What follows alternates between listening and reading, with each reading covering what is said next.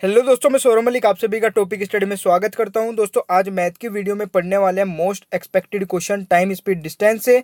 तो वीडियो को पूरा जरूर देखिएगा। इससे पहले भी मैंने कई पार्ट अपलोड कर चुका हूं टाइम स्पीड डिस्टेंस से, तो उन्हें भी देख सकते हैं आप। लिंक यहाँ पे भी मिल जाएगा और नीचे डिस्क्रिप्शन बॉक्स में भी।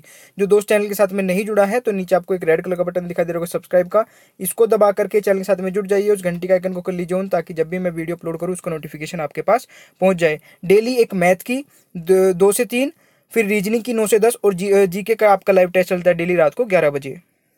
और देखिए दोस्तों, मैं अनअकैडमी की लर्निंग ऐप पे पढ़ाता हूँ। यहाँ पे मैंने बहुत सारी मैथ की वीडियो अपलोड की। अगर आपको वीडियोस देखनी है अनअकैडमी का लर्निंग ऐप डाउनलोड करके यहाँ पे सौरभ मलिक सर्च करके आप मुझे फॉलो कर सकते हैं, उन सभी वीडियोज को देख सकते हैं। तो चलिए आज की वीडियो को स्टार्ट कर लेते हैं। पहला क्वेश्चन है, एक रेलगाड़ी ने क्रम 10 किलोमीटर, 20 किलोमीटर और 30 किलोमीटर की दूरी क्रम 50 किलोमीटर प्रति घंटा, 60 किलोमीटर प्रति घंटा और 90 किलोमीटर प्रति घंटा की चाल से तय की। गाड़ी की औसत चाल कितनी है? देखिए, इससे पहले मैंने एक वीडियो अपलोड की थी जिसमें आपको बताया था औसत चाल जब एक इक्वल डिस्टेंस पे एक रेलगाड़ी जाती है और फिर उसी डिस्टेंस को, मतलब कि ये एक फिक्स डिस्टेंस है, उसमें जाती है अलग स्पीड से और आती है अलग स्पीड से, तो उसमें निकालना था हमें औसत चाल। तो वो मैंने बताया था आपको इससे पहली वीडियो में, वो आप देख सकते हैं। अब यहाँ पे डिस्टेंस चेंज हो रही है, ठीक है ना, और स्पीड भी चेंज हो रही है। डिस्टेंस क्या है, 10 किलोमीटर की दूरी उसने की 50 किलोमीटर प्रति घंटे की स्पीड से, 20 किलोमीटर की दूरी की 60 किलोमीटर प्रति घंटे की स्पीड से और 30 किलोमीटर की दूरी कवर की 90 किलोमीटर प्रति घंटे की स्पीड से। तो अब पूछा है कि अब औसत चाल क्या होगी उस रेलगाड़ी की, ये क्वेश्चन में बताना है।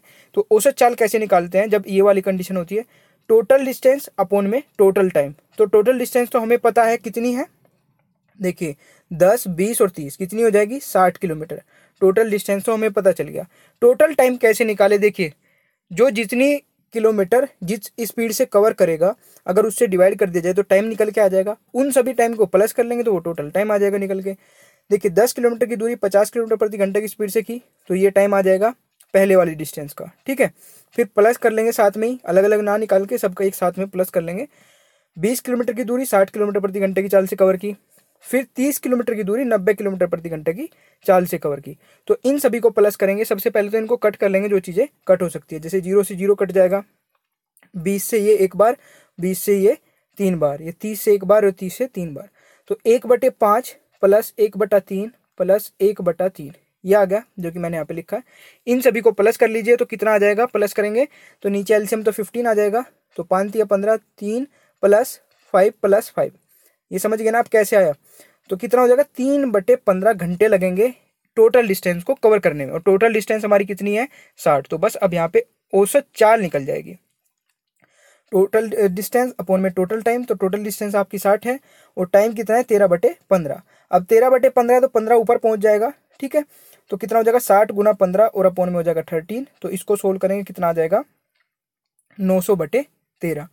900 को डिवाइड करेंगे 13 से, कितना हो जाएगा 69.23 किलोमीटर पर आवर। ये औसत चाल आ जाएगी रेलगाड़ी की।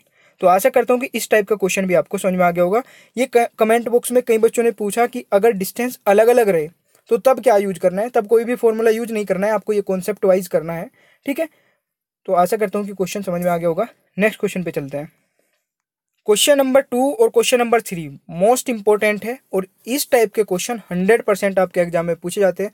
तो गौर से देखिएगा, क्योंकि इसमें थोड़ा सा चेंज है, वो मैंने गोल भी कर रखा है जहाँ पे चेंजेस है। दोनों क्वेश्चन मोस्टली सेम है, बट करने का थोड़ा सा अलग हो जाएगा। अगर आप थोड़ी सी भी गलती कर देते तो पूरा क्वेश्चन गलत हो सकता है। तो देखिए, एक व्यक्ति अपने घर से दफ्तर साइकिल द्वारा जाता है 8 किलोमीटर प्रति घंटा की चाल से। जाने पर अगर वो 8 किलोमीटर प्रति घंटा की चाल से जाता है तो 15 मिनट से देर पहुंचता है, 15 मिनट से देर पहुंचता है। परंतु 10 किलोमीटर प्रति घंटा की चाल से जाने पर वह केवल 3 मिनट लेट पहुंचता है, ठीक है। तो अब ये देखिए आप, यहाँ भी 15 मिनट देर से है, अब उसने अपनी चाल बढ़ाई, अभी भी देर से ही पहुंच रहा है, अब 3 मिनट की देरी से पहुंच रहा है। उसके घर से दफ्तर की बीच की दूरी तक की दूरी कितनी है, ये क्वेश्चन में पूछा गया है। यानी कि मान लीजिए ये है उसका घर और ये है उसका दफ्तर। घर और दफ्तर हो गया इसका, ठीक है, ये घर है, ठीक है, ये दफ्तर है। तो यहाँ से जब ये यहाँ तक जाता है कितनी, 8 किलोमीटर प्रति घंटे की चाल से, तो 15 मिनट से देर पहुंचता है यहाँ पे दफ्तर पे। जब ये अपनी स्पीड बढ़ा के 8 से 10 कर लेता है तो ये 3 मिनट से देर पहुंचता है। तो दोनों साइड में क्या है, हुई तो देरी है।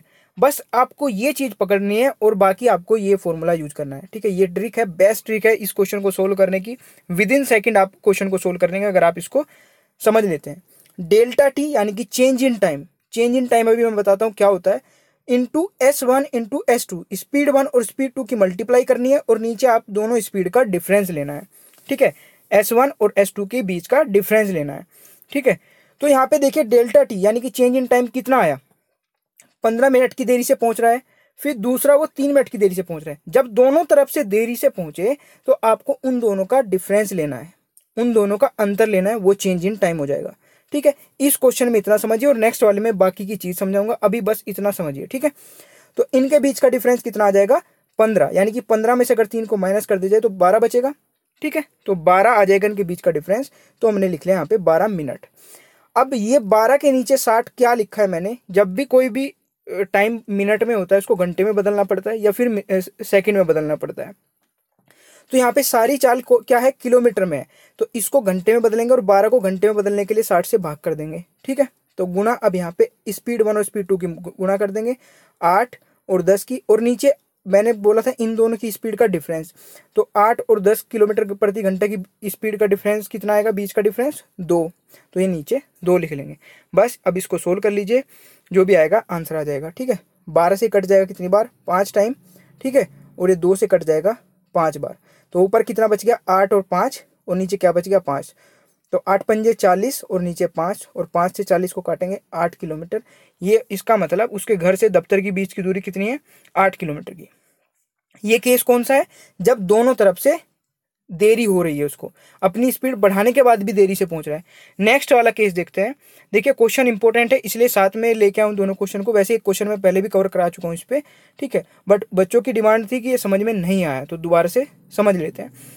एक विद्यालय की बस किसी गांव से विद्यालय तक 12 किलोमीटर प्रति घंटा की चाल से जाने पर 8 मिनट देरी से पहुंचती है, परंतु 20 किलोमीटर प्रति घंटा की चाल से, देख अब 12 से 20 कर दिए चाल, ठीक है, चाल की चाल से जाने पर यह विद्यालय के समय से 10 मिनट पहले पहुंच जाती है।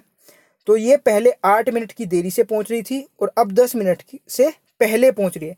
तो ऊपर और नीचे वाले क्वेश्चन में आप क्या समझे कि जब दोनों साइड में देरी हो रही थी तो क्या करना है, दोनों को माइनस करना है, दोनों का डिफरेंस लेना है, और जब एक तरफ से देरी और एक तरफ से पहले पहुंच जाए तो दोनों को प्लस करना है। चेंज इन टाइम क्या आ जाएगा, दोनों को प्लस करके। गांव से विद्यालय के बीच की दूरी कितनी है, वो डिस्टेंस ही पूछिए यहाँ पे भी, ठीक है।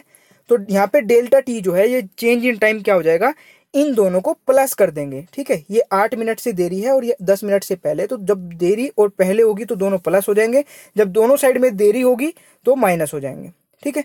तो यहाँ पे क्या लिखेंगे, 8 और 10 18 हो जाएंगे। 18 मिनट है तो इसको घंटे में बदल लेंगे, 60 से भाग कर देंगे। यहाँ पे अब स्पीड पहले 12 किलोमीटर प्रति घंटा थी तो 12 से मल्टीप्लाई कर देंगे। अब 20 किलोमीटर प्रति घंटा है तो 20 से भी यहाँ पे तीनों को ऊपर मल्टीप्लाई कर देंगे। इन दोनों के बीच का डिफरेंस कितना है भाई, पहले 12 थी अब कितना हो गया 10, तो नीचे कितना आ जाएगा आपका, सॉरी अब 20 हो गई ना, पहले 12 थी अब 20 किलोमीटर होगी, तो नीचे आपका डिफरेंस आ जाएगा इन दोनों का 8 किलोमीटर, ठीक है। अब इसको सोल्व कर लीजिए, देखिए कैसे, यहाँ पे करेंगे 6 से कट करेंगे 18 को तो 3 बार कट जाएगा, ठीक है, और 6 से कट करेंगे 10 बार हो जाएगा, ठीक है। अब यहाँ पे देखिए 2 से कट कर लेंगे, सॉरी 4 से कट कर लेंगे, 4 दूनी 8, और 4 से कट करेंगे 3 बार। यहाँ 2 से इसको कट करेंगे 10 बार, तो कितना बच गया ऊपर 3 इंटू 3, ऊपर बच गया 3 इंटू 3 इंटू 10, और नीचे क्या बचा केवल आपका 10। तो कितना हो जाएगा 3 3 9 और ये 10, 90/10 हो जाएगा। तो 90 को 10 से डिवाइड कर देंगे तो 9 किलोमीटर आ जाएगी डिस्टेंस, यानी कि डी आपका 9 किलोमीटर हो जाएगा, ये आपका आंसर हो जाएगा। अब ऊपर वाले नीचे वाले क्वेश्चन में आपको डिफरेंस भी समझ में आ गया होगा। जब दोनों तरफ से देरी होगी तो आपको क्या करना है, दोनों का डिफरेंस लेना है। जब एक तरफ से देरी होगी और उसकी स्पीड बढ़ाने के बाद वो पहले पहुंच जाएगा तो दोनों को प्लस करके यहाँ पे डेल्टा टी लिखना है। इसको रट लीजिए, इसको याद कर लीजिए, रटने का वैसे इसमें कुछ भी नहीं है। ऊपर दोनों स्पीड को मल्टीप्लाई करना है और नीचे दोनों स्पीड का डिफरेंस लेना है। बस आपको जो डेल्टा टी है इसमें चेंज है जो भी होगा। आशा करता हूँ कि क्वेश्चन आपको क्लियर हो गया होगा। नेक्स्ट क्वेश्चन पे चलते हैं। देखिए एक बहुत ही आसान सा क्वेश्चन है और इम्पोर्टेंट है। ए और बी दौड़ की एक प्रतियोगिता में शामिल हुए। जब ए ने 400 किलोमीटर की दौड़ समाप्त किया तब बी उससे 20 मीटर पीछे था। दोनों की चाल में अनुपात ज्ञात कीजिए। दोनों की चाल का जो अनुपात है वो हमें बताना है। भाई हमने मान लिया, थोड़ा डायग्राम से समझने की कोशिश करते हैं। 400 मीटर की जो डिस्टेंस है, ये 400 मीटर की डिस्टेंस है, ठीक है। इन्होंने दोनों ने, ए और बी ने दौड़ना स्टार्ट किया। अब यहाँ पे बोला गया जब ए ने 400 मीटर की दौड़ समाप्त की, जब ए ने 400 मीटर की ये यहाँ पे पहुंच गया, समाप्त की, तो बी उससे 20 मीटर पीछे था।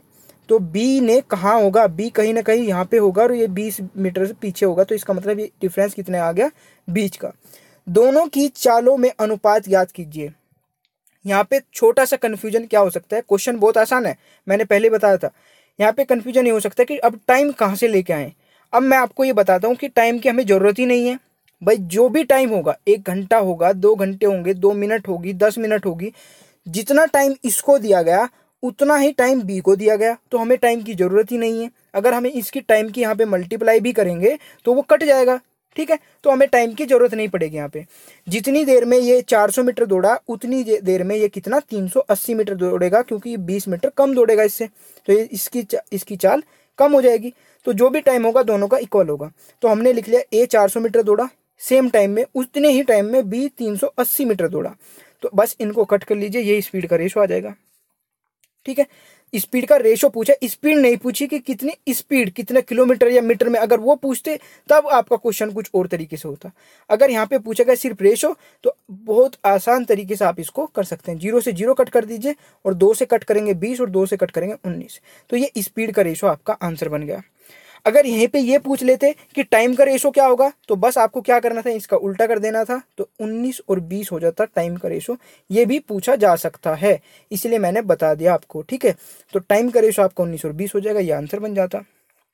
तो आशा करता हूँ क्वेश्चन भी क्लियर हो गया होगा। नेक्स्ट क्वेश्चन पे चलते हैं। नेक्स्ट आपका क्वेश्चन है क्वेश्चन नंबर 5। 50 किलोमीटर प्रति घंटा की गति से चलती हुई कार के आगे एक बस 30 किलोमीटर प्रति घंटा की गति से चल रही है। यदि उस कार को बस को पकड़ने में 15 मिनट लगते हैं, तो वह दोनों कितने किलोमीटर की दूरी पर हैं, ये हमें बताना है। यानी कि डिस्टेंस बतानी है दोनों की, ठीक है। अब थोड़ा सा डायग्राम से समझने की कोशिश करते हैं। ये डिस्टेंस है, ठीक है। ये कोई भी डिस्टेंस हो सकती है, हमें नहीं दी गई है क्वेश्चन में। यहाँ पे दिया गया है कि एक जो जीप है, ये कार है, जो भी है, ये चल रही है 50 किलोमीटर प्रति घंटा की स्पीड से, और इसके आगे एक बस चल रही है, 30 किलोमीटर प्रति घंटा की स्पीड से। अब ये कार जो है इस बस को 15 मिनट में पार कर लेती है।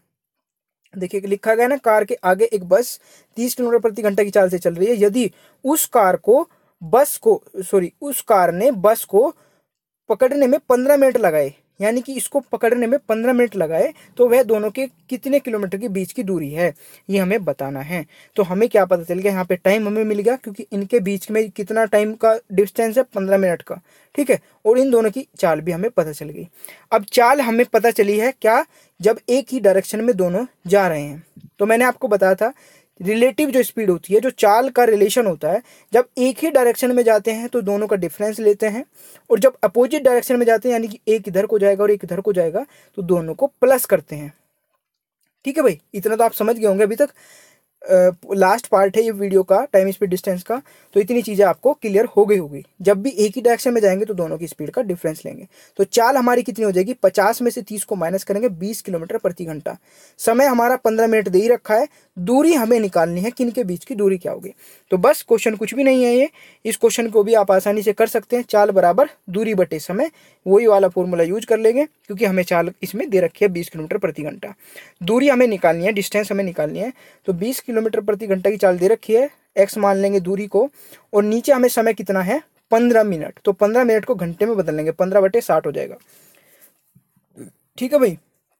यहाँ 15 मिनट को घंटे में बदलेंगे तो 15/60 हो जाएगा, और ये 60 ऊपर चला जाएगा, ठीक है। जब मैंने बताया जब फ्रैक्शन में हो जाती है तो ये चीजें ऊपर चली जाती है। तो कितना हो जाएगा, 60x/15।